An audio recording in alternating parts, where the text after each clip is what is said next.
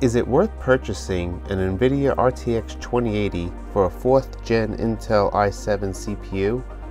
That is the question we're going to explore in this video. We'll also do a quick unboxing of the RTX 2080 from nVidia. I'll give you the quick answer right off the bat. I feel a 4th gen i7 running at 4 GHz, playing at QHD resolution is the minimum requirements for this card. By the end of the video, you should have an understanding of how I came to this conclusion and what it means for your gameplay. I do not cover 4K here, I'm only playing in QHD, and this setup is for a 3-year-old gaming rig. This is nVidia's new line of video cards that support ray tracing, hence the RTX instead of the GTX. Ray tracing will be all the hype for some time, but it was still a new technology that is only available in a couple of games right now. Between price fluctuations in the market and the introduction of new cards, if you could wait it out a bit, I would. I made this investment for a different reason. My gaming rig was having a hard time keeping up, constantly turning down settings while demanding more from my overall setup. Point is, I had to do it now and would have rather waited longer. Here's my current rig. The CPU is an Intel i7 4th gen running at 4 GHz. I'm not overclocked even though the motherboard supports it. I have 16 GB of RAM, and my current video card is a GTX 970 under the MSI brand. At the base sits an 850 watt power supply. So we're going to swap out the GTX 970, the MSI Dragon, and we're going to put on a few pounds here. In goes the RTX 2080.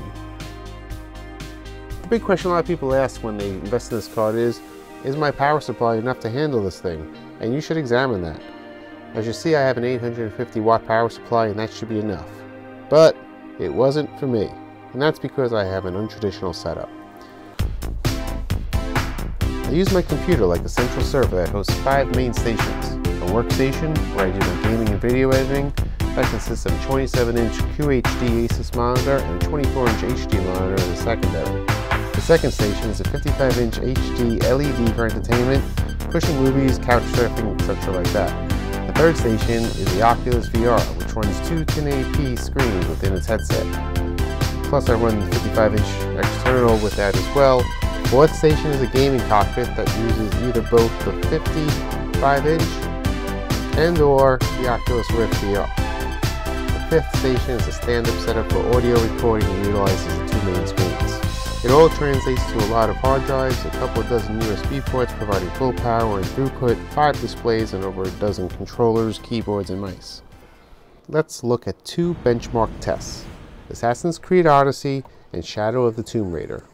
Both games were released around the same time frame as this card. They are both pretty demanding.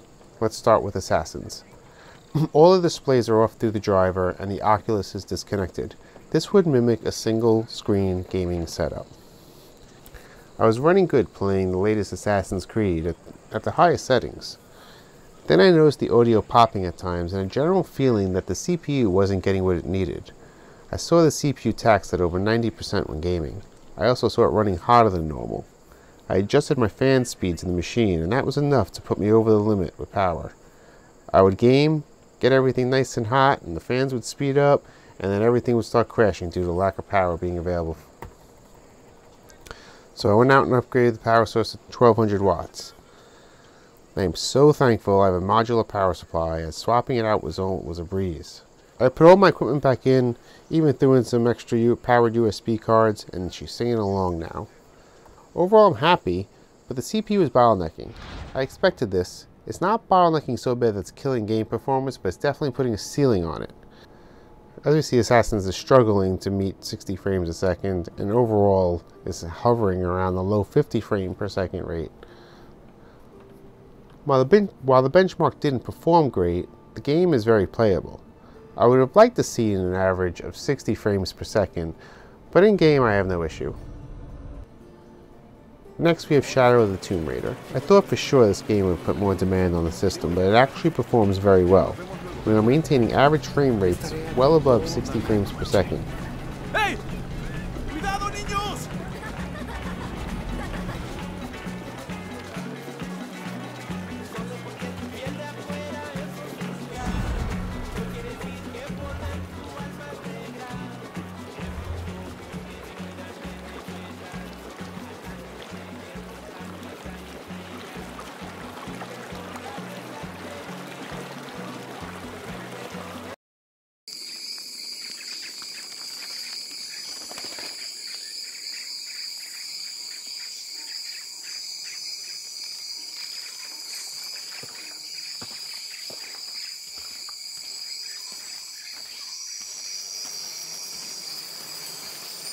The GTX 970 was the bare minimum for an Oculus Rift setup, and now that I'm using the RTX 2080 with VR, it's so much smoother.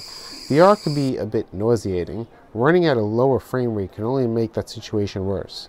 I definitely feel more stable and less queasy now with a proper video card. Take that in mind if you decide to implement a VR setup.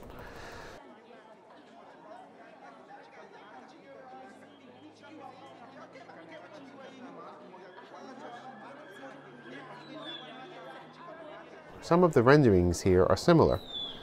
Assassin's is definitely more detailed on the flyovers, but I have to give Tomb Raider engine some credit here in how quickly it's drawing this.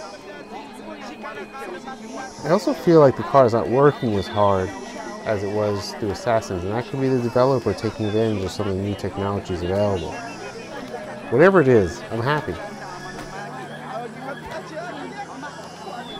So in conclusion, I'm happy I made this investment.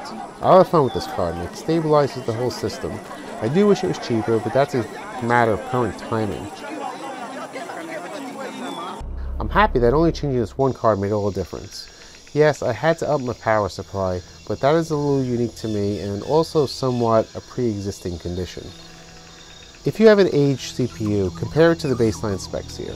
Intel i7 4th Gen at 4 GHz will support the 2080 with limitations. Hope you found this video helpful. Please like and subscribe. Thanks for watching.